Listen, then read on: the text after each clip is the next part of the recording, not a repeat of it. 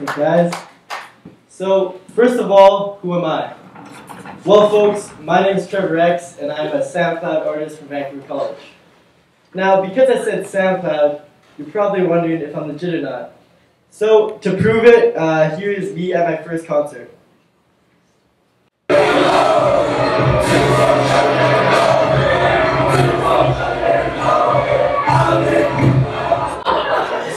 as you can see, I'm a natural, but more than just music, I'm someone who loves to create and push my limits of creativity. Here's me at Vancouver College's Dragon's Den presenting my white noise machine company. And here are some bracelets I designed for a jewelry company I founded with my brother in 2016. Oops. So as an individual, I'm passionate about understanding the processes of creativity. The reason for my passion being that creativity is an essential part of all sectors. Silicon Valley startups need creativity. Vaccines need creativity. Problem solvers need creativity. Society needs creativity. So through trial and error, along with research, I'm here today to present to you 3 steps on how to be a creative genius. So right off the bat, can I get a show of hands of people that think they're pretty creative? That's good. So step 1 is to accept the fact that you're all not creative, by definition. To confirm my assumption, let's take a look at the Google definition of creativity.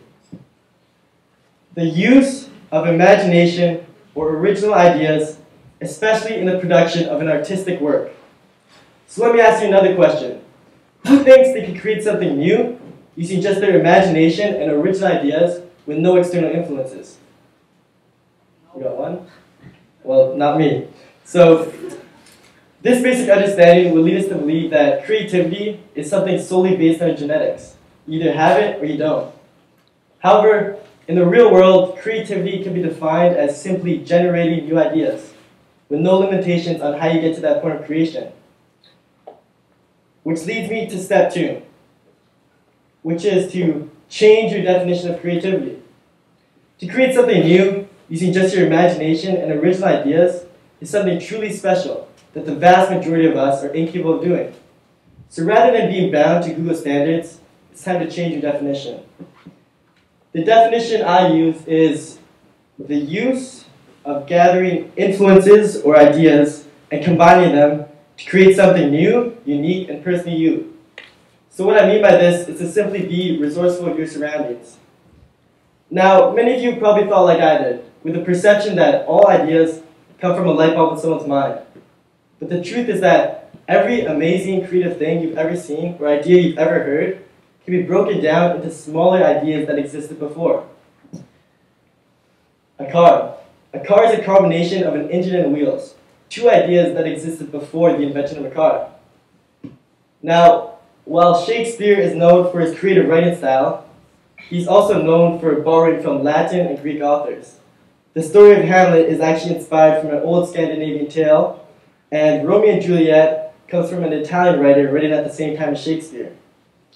Another example is this speech. I gathered information and ideas from online resources and books, integrated my personal experience, and now I'm standing in front of you. Now step 3 is simply learning from all these real-life examples, and all the real-life examples in the world, and putting this new definition to use by gathering ideas. So, take in all positive influences and ideas you see in the real world and apply them to your work. However, it's important to gather ideas you like, topics that fuel your passion, because those are the ideas you'll be able to truly benefit from. I first came across the concept of gathering ideas from a great book called Steal Like an Artist by Austin Kleon. In this book, it shows how stealing one idea is copying, but stealing as many ideas as you can and combining them, now that makes you a creative genius. So rather than running away from external ideas, embrace all influence. And now I'll end my speech with this advice. If you want to be a creator, you must see ideas currently in the world as ingredients ready to fuel your mind. So get a notebook and gather as many ideas as you can. Thank you very much.